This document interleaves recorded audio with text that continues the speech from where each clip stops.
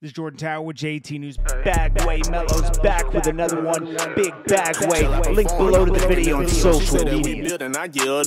She said that she spotted me, not like this should. I got them rats and I'm still ain't good. Make sure you smash that like button, smash that subscribe button. Let's get right into the news. All right, so rapper Foogiano, as we know, was sentenced to 5 years for burning off his tracker bracelet. After the 5 years was in, he was on probation, right? Or whatever it was. Burn the locator off.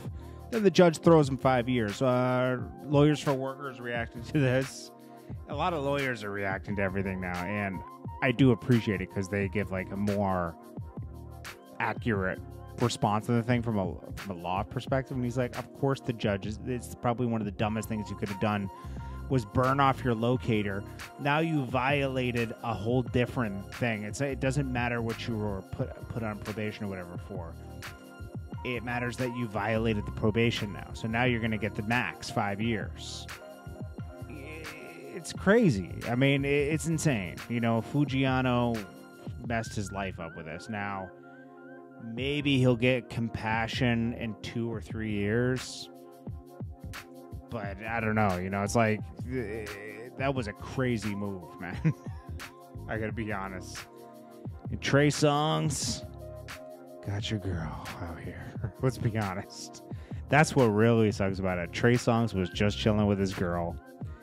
I guess him and his girl were working that out, and then this happens. That's crazy. It's probably the worst feeling in the world. Lil Reese gives an update, says, I'm good, I'm not blind, don't believe what they're saying on the internet. I don't even know where they're getting all these fake stories from. So he's recovering, which is good.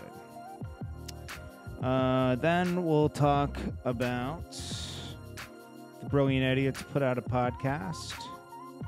And they talked about Joe Budden. And Joe Budden and Charlamagne seemed to be tight for years. They did these yearly wrap-ups. They did pull-ups together. And then at one point last year in the fall, Joe Budden and Charlamagne just kept going back and forth, back and forth, back and forth, back and forth. And Charlamagne on this episode said, you know, what was funny is we were talking offline. We would talk on text and stuff, and I would help him through stuff.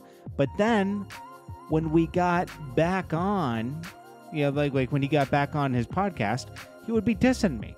And I can't rock with people like that. So I didn't say nothing. I knew he was lying about a lot of stuff, and I didn't say anything. I just let it be what it was. And Andrew Schultz made a good point that, you know, Joe Budden the whole time was talking about creators and everything and winning people over.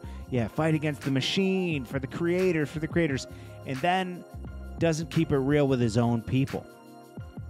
You know, doesn't cut them or let them feel comfortable about the money they're making or this. Yeah, they were paying him money and this and that. You know, some people have an attitude, you should be grateful. Some people have an attitude with, hey, this is a business. You're an employee, and you deserve to feel appreciated. If you worked out a certain deal with these people, maybe you should just renegotiate their deal. Say, hey, we're not going to have this Spotify anymore. We just need to renegotiate everything, and we'll sign new contracts moving forward. And then if we get another deal, it was just so mismanaged.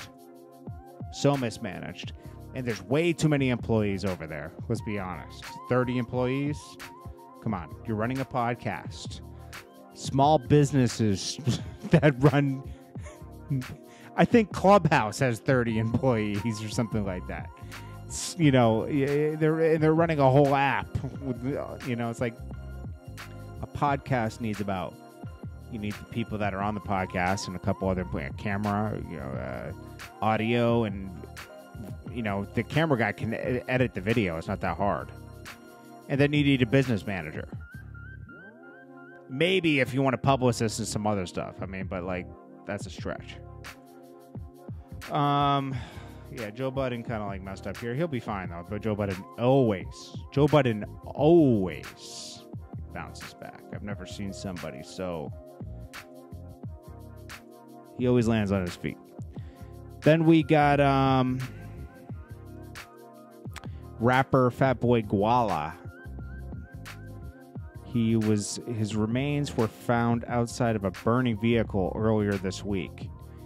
It was a Milwaukee rapper involving a local rapper turned up an investigation. Let's see, they discovered a body, but it was just declared a homicide. Jeez. Sad, man. But you know, it's like you got like a lot more street rappers now, and I think that social media escalates things even more. People can find out where you are. It's just a whole escalation that's different now versus you could move in silence. Maybe even 6 years ago. It's just like social media is like completely it just gets worse and worse. Let's just say that. Yeah, it was at one point, you know, just every year it gets more and more intertwined in your whole life, you know. We now have phones that are scanning our faces. You know, it's like it just gets more and more invasive. And there's no way to get around it. It's just how it is. You know, you just got to learn to maneuver with the new technology. Pretty soon we're not going to have gas in our cars because that's how the government wants it. Trust me, it's not saving anything. It's not saving anything yet. You still get your power from a power plant which is made from fossil fuels. Okay? Don't let them fool you. Okay? There's not enough solar panels to power all these cars and your houses and everything. Electricity prices will go through the roof. We will not save a dollar.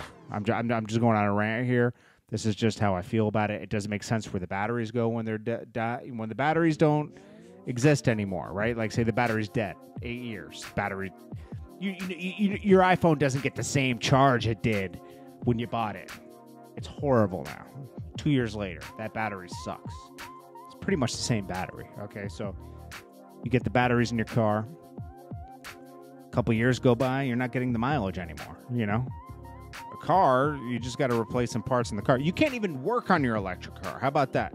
When your electric car breaks down, guess what? Gotta go to Tesla or gotta go to wherever it goes, because you know what? You can't work on an electric car.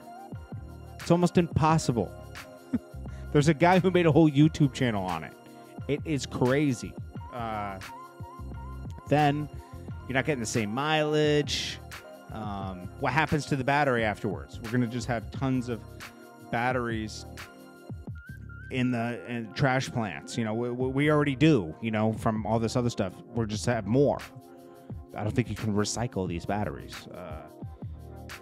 They just don't. They see. This is what I don't get. They seem like they think they have it all figured out, and they don't. And that's what I don't like about this. Yes, we do need alternative fuel. Sure, you know, like we should. You know, we should have gas and other stuff. We have natural gas vehicles now, like from, you know, UPS. They have natural gas vehicles.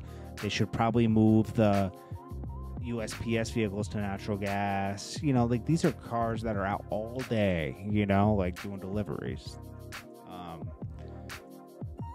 I heard they're making alternative fuel where you can do like it's not fuel made from oil, it's made from something else, but it'll still work in an engine. That's interesting. But yeah, I think you need a little bit of everything. What was so rad about hybrids? Where it's like part gas, part electric. I thought that was pretty good. You get like double the mileage. You're burning a lot less emissions. I thought that was a good idea. They totally abandoned that. They said, you know what? Let's just throw out the gas engine altogether. I'll never get how they come to these conclusions. You know, Elon Musk took us down a weird road, and I feel like he started this company and built it up, and now he's so locked into this company.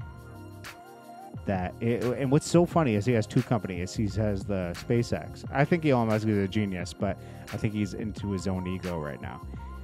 He has one that's like fighting for a clean. Then he has this other company that puts out the most emissions anything could put out. You're launching rockets to space, and you're hoping that we can. Why are we abandoning Earth so fast? Like, yeah, we got to get to Mars, man. This is over. It's a wrap. It's all right. Now we're going to figure out that there's UFOs now. They're going to launch this out next week. Apparently, there's vehicles that are shaped like a pill, and they're actually real. So, you know, like, what is going on out here? What? Things just keep getting weirder and weirder ever since the cooties hit us last year, you know? We're on a weird... This is going to be a weird couple years, I'm telling you, man. We got cryptocurrencies jumping up and down like a trampoline every time Elon Musk tweets. Yeah, how can you have a market based on Elon Musk tweets? It's crazy. Chinese, be careful of crypto. Chinese already said, yo, we're not accepting crypto in any of our banks. They outlawed it. That might be the rap because China and Russia, their goal right now is to not use U.S. currency. They want to devalue the dollar. Once our dollar is devalued, you're going to see super inflation. And we're in super danger because if we're not the main currency, we're not the main power. Things are weird, bro. Anyway, sorry about that rant, but got to talk about it sometimes. I appreciate you guys. Not to freak you out. It's just like, yo, you got to be aware of these things. Like, you got to be aware. I'm not completely sold on electric cars yet. I think they're cool, but I'm not completely sold yet. I would always get a gas/electric, like a BMW i3 or something like that. Like, that's a cool thing to me because you still have a backup. Like, okay, I'm out of power. I can get to my little engine right here and get to where I need to go. Anyways, keep motivated. Keep going, guys. Keep focused. Don't let anything get you down. I should be speaking this to myself right now because I've been feeling weird the past couple of days, but you got to keep moving, stay consistent, and try to get something accomplished each day to work your way out of any type of rut. I appreciate you guys, and I thank you guys so much. I'll check you guys in the next video. It's Jordan Tower with JT News. Smash that like button, and I'll check you guys in the next one.